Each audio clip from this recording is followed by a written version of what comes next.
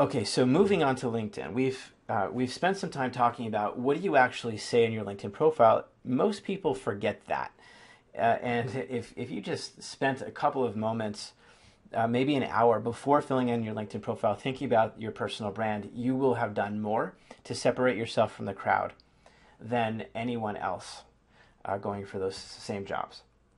So, how does this all relate to LinkedIn? The advice I'm going to give you is all based on statistics. I tend to not want to give you my cold opinion without backing it up and making sure that what I'm showing you is very relevant and very high leverage towards your goal of finding work. So, we're going to talk about the three major elements of your LinkedIn profile, not because I think they're cool or because I think they're important, but because of research that's been done that shows over and over again that the picture, the headline area, and the summary are the most critical parts of your LinkedIn profile. And if you're going to spend time on your profile, spend time there. So let's look at those three critical parts. Here's an example of bad headlines. Bad headlines. And the reason why Satish, his headline is so bad is, well, let's think about this objectively. He's a senior software engineer in San Francisco. Let me ask you guys, how many senior software engineers do you think there are in San Francisco? Probably a bazillion, okay? And they're all open for opportunities. He really hasn't differentiated himself at all. In fact, he's commodified himself. He's just another senior software engineer who we can start to bargain down with, right? Well, that's because he's only giving his job title. Too little.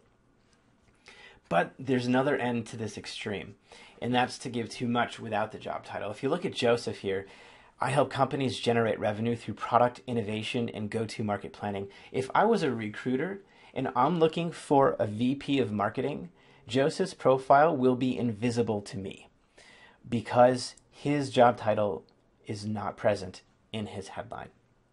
And this is a huge mistake as well. So there is a balance between having your job title and also using that 120 character area to fill in a little bit about who you are. This is one of my trainers here in Portland, Kara.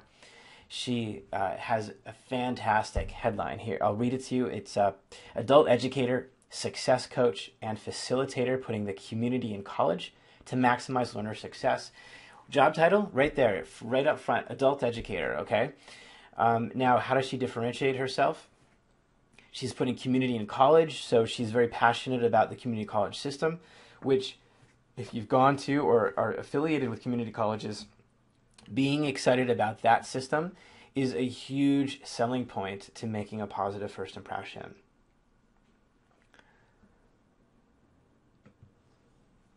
Let's talk a little bit about keywords. So this is why keywords are so important.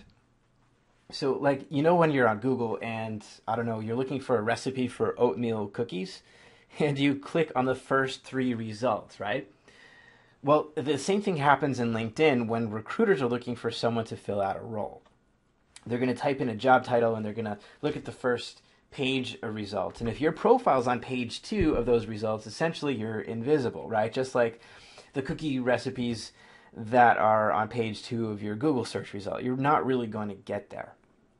But if you have the right keywords in the right places, then you're more likely to rank and be contacted. And one of the most powerful places to put your keyword is in your headline. So if you work with a professional writer with your profile, it's really imperative, really imperative that they spend some time getting you the right keywords to put in your headline.